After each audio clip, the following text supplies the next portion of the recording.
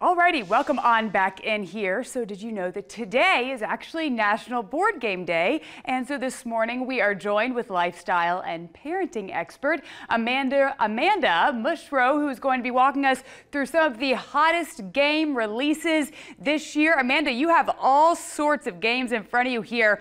All right, let's start from the beginning, from right to left.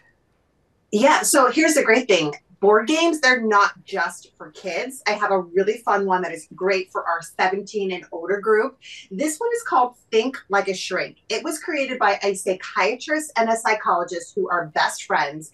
And the idea is that everybody takes on the role of being the shrink, and you're going to psychoanalyze everybody that's playing. They take turns, they're looking at prompts or looking at pictures.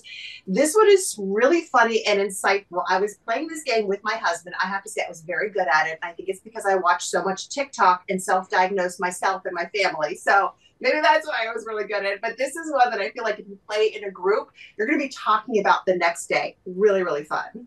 I love that. Okay, and again, I mean, literally, it's in the title right there. I like games that kind of make you think. You have to be creative. You know, it's a little bit more than just rolling the dice. Let's talk about some games for maybe age ranges younger than 17. How about some kids games? What's new there?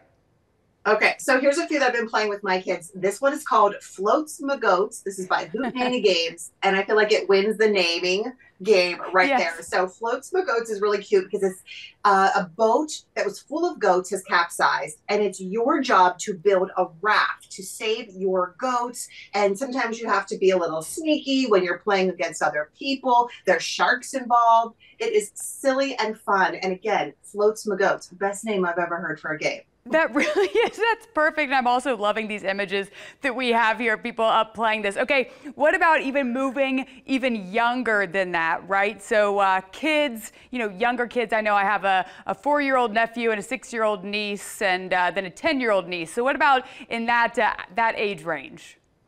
All right, so here's one. This is called Exit the Game. This one is for kids ages 5 through 7. So there's a lot of different exit games, and they're sort of like creating an escape room in your house. But since this one's for 5 to 7-year-olds, there's no reading involved. It's all through pictures, so it's great for those emerging readers. So they have to solve puzzles to find the treasure at the end. But what I really love is cooperative learning, meaning they play together to win at the end. So you can get a bunch of kids together and they can play. So that's a really fun one for kids. Okay, and now I want to go back to the one, I think it might be the only one that we haven't mentioned so far. I'm seeing it there. It's called Beat the Camera. What is that one?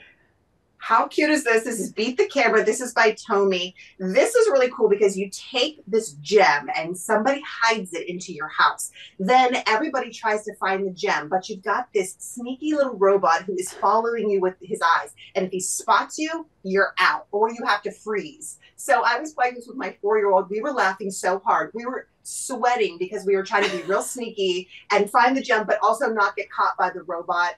This one is definitely some LOLs. So, and again, you might get a little workout in while you're playing this one with your kids. And you know what? I always love that one board game or that one game in general that the whole family can kind of get involved in. I know that, you know, a couple of years ago they had the pie in the face game. It seems like Beat the Camera is kind of along those lines. 100%. And I love that it's anything. It gets us off our devices and gets us laughing and playing together. It's perfect. Absolutely. Amanda, thank you so much. Appreciate it, and appreciate you joining us on this National Board Game Day. We appreciate you taking the time. Thanks so much for having me. Absolutely. All righty, 10:14 right now on your Thursday. We're going to have more when we come back. More of the extra next.